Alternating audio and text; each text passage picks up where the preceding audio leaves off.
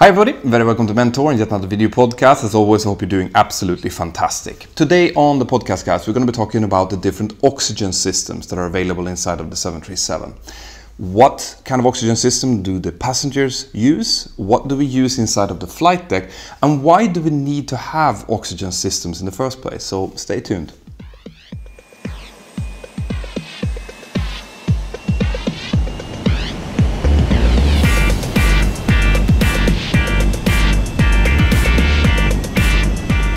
This video is brought to you together with brilliant.org. Now, brilliant.org is a website that will help you really understand and improve your math and physics skills. Make sure that you check out the link below. Right, guys, so in order for us to understand why it's important to have backup oxygen systems, we really have to understand why you need to bother with oxygen in the first place inside of commercial airliners. So, airliners, 737s, Airbuses, all of them will try to fly as high as possible. Now, the reason they do that is because they can achieve much better speeds and much better economy by flying high. Okay, they will get quicker from A to B using less fuel. The problem with doing that is that we, the people who are inside of the aircraft, we are designed to be walking around on the surface of the Earth. That's how our lungs and bodies are designed. Now, close to the surface of the Earth, we have a certain pressure, okay? As you get further up, higher, away from the surface of the Earth, the pressure will get lower and lower and lower. Now, the amount of oxygen, as in the relationship between oxygen and other gases, will stay constant, but it will be further and further apart between the oxygen molecules. This means that our body cannot take it up, and we will start to suffer from something called hypoxia. Hypoxia is the lack of oxygen, okay? And you will notice that above about 10,000 feet, you will start to notice the effects of it. And the initial effects are you will kind of feel drunk, very happy, delirious, you know, like, oh, this is great. That's the first effect. Now, what you won't notice is that you will have problems solving even the simplest problems. So even the easiest mathematical problems, you will not be able to solve. But you also lose the ability to recognize that, okay? You will be stupid, but you will not know it. Now, as the oxygen gets worse, as the hypoxia gets worse, you will start to feel bad. You will start to feel physically ill. You will start vomiting. Eventually, you will lose consciousness, and at the end, you will die. So, this is bad, okay? And as I said, above 10,000 feet, the first sign starts to happen. Over 30,000 feet, which is generally where we are operating, we enter something called the death zone. Above there, the amount of oxygen that your body can take up is only about a third of what you need, all right? And you will lose consciousness within 2 minutes. At 41,000 feet, we're talking maybe 30 seconds, 15 to 30 seconds from when the pressure goes to outside pressure until you lose consciousness. So obviously we need to do something about this, and you can fix this in two different ways. Either you can add extra oxygen into the atmosphere. You can do that by using an oxygen mask. That way the pressure is still the same, but the amount of oxygen is more so that you can still survive. The other way, because this will obviously be extremely bulky, the other way that we do, and this is what all airliners do, is that we pressurize the cabin to mimic the pressure and the conditions down on the ground. That way, the body can still take up the oxygen needed, and you will not notice that you're at above 30,000 feet. So we do this by using bleed air from the engines. Now, I will explain this system, the pressurization system, in more detail in a different podcast. But what you need to know is that we use outside air, which is compressed. We push that into the cabin, and that makes you be able to breathe. Right, so then, what happens if something fails? What happens if, for example, you have a problem with this bleed air system, or if the cabin becomes punctured, which happened in the Southwest incident the other week? Well, what happens then is that the pressure inside of the cabin will equalize with the outside pressure very quickly. You will notice this you will hear it, you will feel that air is being sucked towards where the puncture is, you will hear or feel your ears pop, and in some cases there will even be fog instantly developing inside of the cabin because the amount of moisture in the air, since the pressure suddenly decreases, it will form cloud basically inside of the cabin. Right. The one thing that you will notice, hopefully though, is that oxygen masks will drop. Now this is why it's so important for you guys to listen to the cabin crew when they go through the security briefing before the flight. Because as you saw in the case of the Southwest passengers, they did not put the oxygen on correctly. Remember how the cabin crew is telling you that you need to put the mask over your nose and mouth and breathe normally? Okay.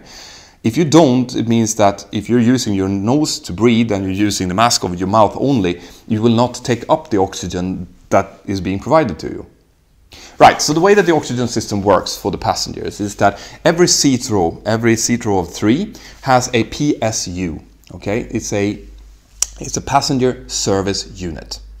Each passenger service unit has 4 masks in them. That means that it's a spare mask per row.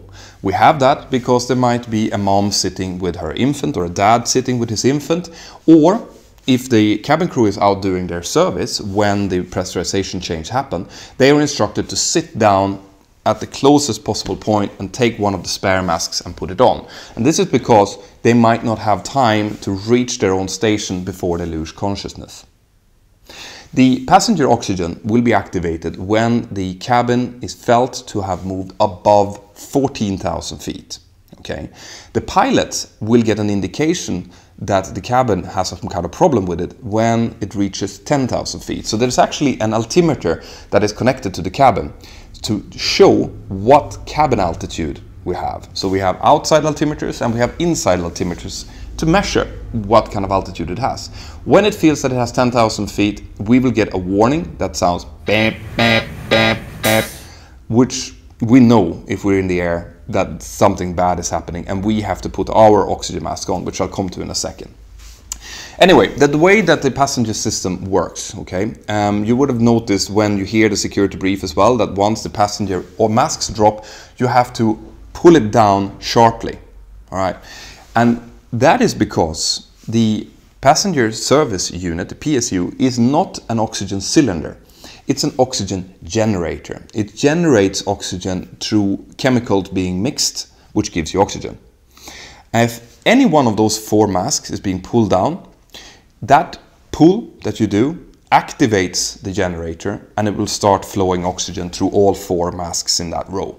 So that's why you have to pull it down properly when it falls down. Okay, put it over your nose and mouth, breathe normally, and then help anyone else. And the reason that you have to do it first yourself is because of that time of usual consciousness. Okay, if it's only 15 seconds before you go unconscious, if you start fiddling around with putting the mask on your child, for example, you might become unconscious before you've done that, and there's no help. All right, so this is why that is very important.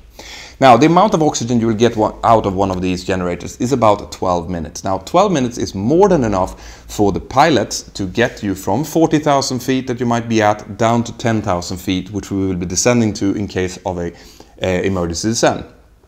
Now, remember how, if you've been listening to news reports where there's been depressurizations, like in the Southwest case, the passengers described that it felt like the aircraft was falling out of the sky.